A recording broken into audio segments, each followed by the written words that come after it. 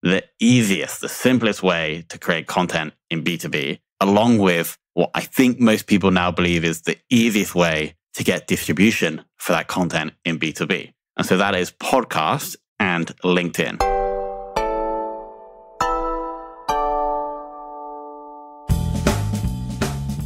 Hello, my name is Tom Hunt, and in today's episode, we're going to be breaking down the 4 steps to become famous in any B2B niche. Now, this may also work in B2C, maybe not, I'm not sure because I have pretty much zero experience there, but we're going to be focusing in on the world of B2B, and I'm going to list out 4 steps that we've been refining. Well, we've been refining one of them at Fame for like 3 years, but the other 2 we've been kind of dipping our toes into within Fame. But I've also been doing this kind of stuff for like 10 years. My background really is like selling things online. And so all of these things I've been kind of doing for the past 10 years, but really in the past 3 years, we've been doing a lot more. So I'll quickly give you the headlines. Step 1 is creating a podcast, and it sounds simple, but there's a lot more to it. Step 2 is that we're then going to be linking to that pod from your LinkedIn profile. There's a new part below the headline that allows you to link to something. Then we're going to be posting zero-click content from your profile, and then we're going to be getting booked on other shows in the niche. Now, that's the headline. Obviously, I'm going to go into much more detail about how they tie together and, of course, how you actually implement these things. So what we're really doing here is we're combining what I believe to be, and I think a lot of people are now starting to believe this as well, the easiest, the simplest way to create content in B2B, along with what I think most people now believe is the easiest way to get distribution for that content in B2B. And so that is podcast and LinkedIn. And it's podcast in terms of your own, but also in terms of other people's podcasts that you can go on. And then when we say LinkedIn, it's posting content natively into the platform in order to get those super cheap impressions with your audience. But before we jump into these 4 steps, I need to explain the Fame formula. Like, our whole business was built around this concept. And really, there's only 2 things you need to do if you want to get famous in any niche.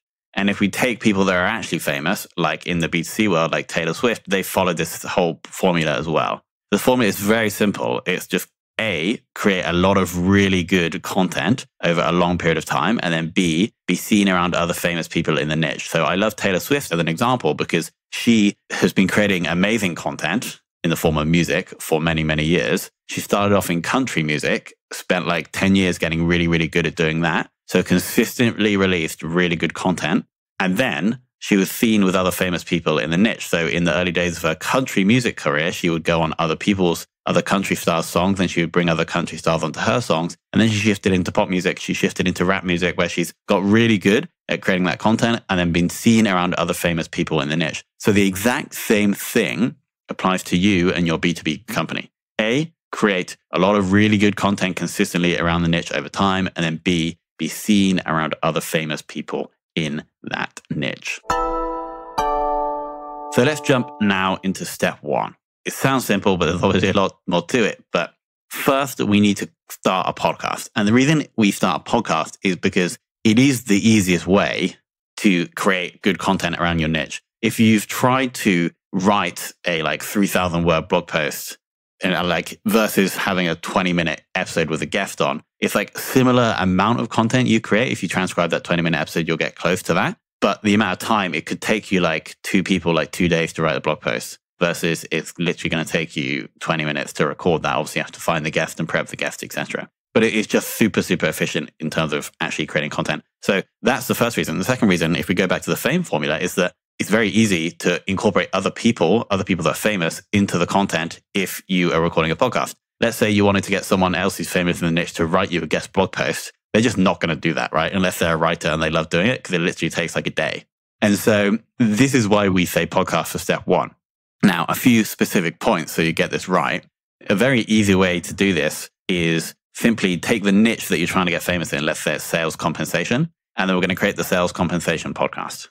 That is really as simple as it can be. You can get a little bit more exciting around that, or you could get a little bit more clever. But really, we want to get the keyword in the name so it's super clear. And plus, so you collect any inbound search for that term.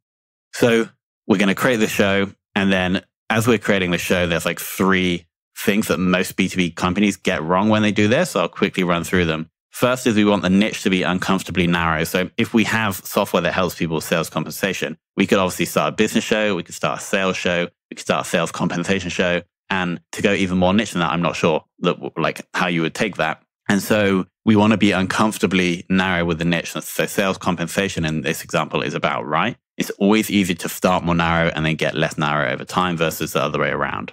Next, we need to be strategic about guests. So there's typically 3 criteria we look at for guests. A, and this is the most important, can they add value to the audience? If people can't add value to the audience, then they can't come on. That's like a hard rule. But the other 2 are optional. B is, do they have an audience in the niche? E.g., are they famous? So some of that fame can rub onto us when they share their episode. And then B, could they be a potential customer or partner of our business? Because then it's just good to build the relationship with them anyway. And if we can monetize the content on the guest side, then we can improve the content on the listener side and the show is going to grow faster. So that's number 2, being strategic about guests. And then 3 is just consistency. So choose a cadence where you/your host, your production team is able to hit that consistently every time for 6 months. So whether that's weekly or bi-weekly, we don't typically advise monthly. So this is step 1. Now, in this case, if we're trying to just get famous versus like build relationships, then I would urge that the first 12 guests are going to be people that are famous in the niche, the most famous people in the niche. So we're going to go and find the most famous people within the world of sales compensation. So that is step 1. And as that happens, fame will start to build for the brand, but then there's going to be 3 more steps, which are going to make this even more impactful for the fame of your B2B brand. So step 2 is a very easy one. And this is simply for the hosts, if they haven't already, is going to convert their LinkedIn profile into a creator profile. It's very easy. Just Google how to do it. And when you do that, you can click edit on the profile. You scroll down and there's an option to add a website. And so you can add the URL and we're going to link directly to the podcast, typically a podcast website, not to Apple or Spotify because you don't want to alienate people that use different apps. And then we're going to say something along the lines of the number 1 sales compensation pod. It's quite condensed on, it's quite restrictive on the characters. So, but I think number 1 sales comp pod is going to fit in there. And so maybe we're being a little bit ambitious. We've only just launched a show. It might already be the number 1 sales compensation show, but we're going to list that there because it's like obviously social proof. If people think it's the number 1 sales comp pod, anyone interested in sales compensation is going to click on that link. So we're going to add convert to creator, add that link. That's step 2. It's a very easy one. Now, step 3, we are going to start to get distribution for your ideas for the podcast. And so there's obviously a lot more into like LinkedIn organic posting strategy. And I'm going to link below in the show notes to an episode where I dig into this just on its own. So I've been doing this really for like 6 months and I've actually learned a bit more since that episode. So I'll update you on this as well. But the headlines are, we need to choose a niche. Now, fortunately, we've already done that. Sales compensation is a niche. The second point, so once we have the niche, we just need to start posting ideas. So anything you learn as we go through the process of interviewing these famous people in the niche, we're going to share in a daily text/image/video post on LinkedIn. When I say daily, I think Monday to Friday is fine if we can handle that. Again, it's about being consistent. So if we can't do Monday to Friday, then we're going to reduce the cadence to maybe 3 times a week, maybe 2 times a week. But we just want to be consistent again for the 6 months. And so we're going to be literally just writing out ideas, concepts, controversial ideas, etc., that we're learning from these episodes, or that we know from our day-to-day work, or that you know because you're the expert. And when I say you, who I'm probably talking to here is going to be the host of the show. This is the person who we're going to link to from their LinkedIn profile, where we're going to link to the podcast. And this is the person who's going to be interviewing these people, so they're going to be getting the insights. So we literally just need to start posting because then we can start to look at the impressions and the likes and the comments and the shares metrics to understand what format of post is resonating and what topics are resonating. Now, while we're also doing this, we have to find those other 12 people and more, the other influencers in the niche, in this case, sales compensation. And we're going to be commenting like actual real comments, try and do like 2 to 3 real comments a day. One that's going to get more visitors back to your profile.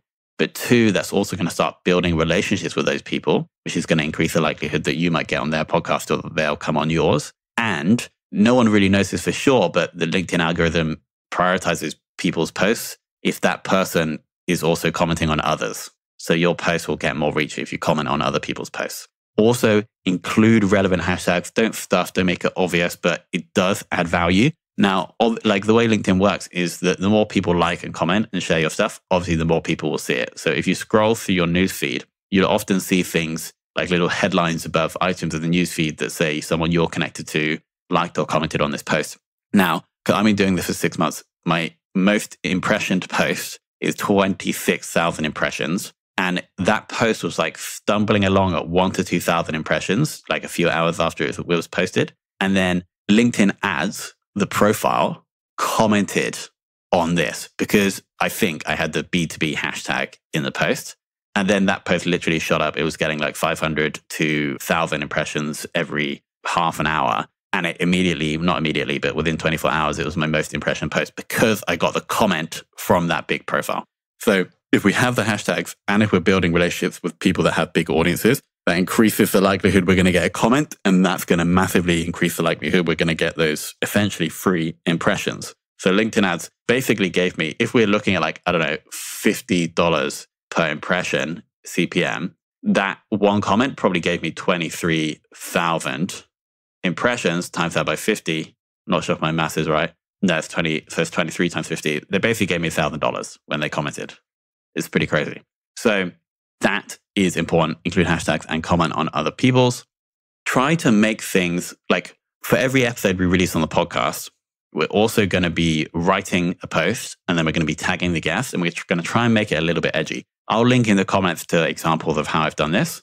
So let's say we're releasing the show weekly. One of the weekly posts is going to be directly linking and promoting the podcast. So you can't promote, basically, to get impressions on LinkedIn, you can't really just tell people to go and look at your link. You have to add value in the post or like lead up to the post and then put the link in the comments. So one per week is going to be this. But we want to take the most interesting, edgy, controversial idea from the episode, write about it, and then tag the guest business, and then link in the comments. And I'll give you 3 examples of how I've done this. Here's a great way to get more exposure because what we're going to do once we've posted that post is we DM or email the guest with a link to that post. That almost guarantees we're going to get a like and comment because they're obviously going to read it if it's about them. Ideally, they'll then go away and post something themselves and link back to the episode as well. So that is step 3, posting on LinkedIn.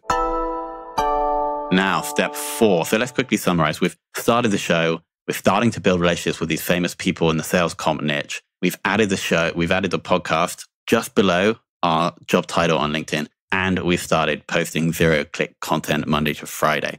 Now we want to leverage all this work we're doing to go and share the ideas, the controversial, interesting, counterintuitive takes on the world of sales conversation in front of other people's audiences. So what we're going to be doing is we're going to find other shows in the sales comp space. Now, if there's not enough, like there might be, 5 in the sales comp space, but if you go up one level to sales management, then there'll be more, and you can go and pitch ideas for specific sales comp topics on the sales management podcast. Now, in terms of finding these, you can go to listennotes.com, search for sales compensation. That should find some shows. But also, because you've been interacting with these people, you should know the famous players in the space. Some of them will probably have podcasts. You should have already either brought them onto your show or been commenting with them on LinkedIn. And so it's going to be very easy for you to send them a quick message to pitch them for you to be a guest on their show. Now, when we're pitching, you just need to add 3 things. First, you need to show them that you've actually listened. So call out something in an episode that you liked. Second, you need to propose a specific topic or topics. And third, you need to be clear about how you're going to promote their episode. What we like to do is say that we're going to spend X amount on Facebook or LinkedIn ads to promote their episode. Because podcast hosts really care about 2 things, getting great content for their audience and then growing their show. So if you can show them that you could give them great content and that you can grow their show by spending money to promote it, then you're going to be much more likely to actually get in and get them to accept you. So you're then going to go on these pods. Let's say you reach out to 10, you'll get 1 booked first. You'll have to chase the rest. You go on, you share, you know what idea they're resonating because you've been posting every day on LinkedIn. You share those hot takes. It's going to be a great episode. They're going to love you. You're going to build the relationship. If they haven't already, you can invite them onto your show. You can start commenting on each other's posts on LinkedIn. When the episode goes live, they're obviously going to share. They're going to tag you. That's going to get you more exposure to their audience. People will find you. They'll come to your profile. They'll then find your podcast, ideally subscribe. You can then also take that audio, post it on your podcast feed if you would like. And then you can also, one of your posts, Monday to Friday, can be about that episode. You pull out the awesome parts and then you link to that episode on someone else's podcast. That makes them happy because you're sharing and promoting them. But you're also giving great more great content about sales comp to your audience. So let's summarize. We've taken a niche and then we've started creating a shed load of content about the niche through your own show. We've made it very easy for people on LinkedIn to find that show. Step 2. Step 3, we've then taken like these awesome ideas that we're getting from learning from these people in the niche, and we're sharing them on the best place, the easiest place to get distribution in the B2B world right now, which is LinkedIn. And then we're leveraging those relationships and those ideas to get booked on other podcasts. And then that fuels the flywheel because it's giving you more ideas, it's giving you more content, it's giving you more exposure. So if we take these 4 steps and we execute them over 6 months, what you'll realize that we're actually doing is executing on that fame formula that I explained at the start, which is A, creating a lot of great content consistently over time, and then B, being seen with other famous people in the niche. And so we're refining the ideas, we're understanding what's like cutting edge, what's interesting, what's counterintuitive from all this content creation and interviewing that we're doing. And then through every step, pretty much, we're being seen around, we're commenting on, we're getting featured by other famous people in the niche. And so this, I believe, is the fastest way, 6 months, to get famous in any B2B niche. So thank you so much for listening to this episode of Confessions of a B2B Marketer. I've got to give a quick shout out to Matt Malloy for giving an awesome rating for the show. Go and check out Matt. Search for Matt Malloy on LinkedIn. He's killing it. So it's MattMilloy. He's killing it on LinkedIn. Matt, thanks for the review. If you have any feedback for the show, please go to Apple Podcasts, leave a rating or review, and I'll get you a shout out on the show. All of the links I've mentioned for resources from this episode are going to be linked in the show notes below. And finally, obviously, before we finish, we need to give a shout out to the most important SaaS company in the world right now, is Ahrefs. Ahrefs webmaster tools are 100% free, and you can literally blow up your SEO. I mean, maybe I can't say that, but you can literally use their very powerful tools for free.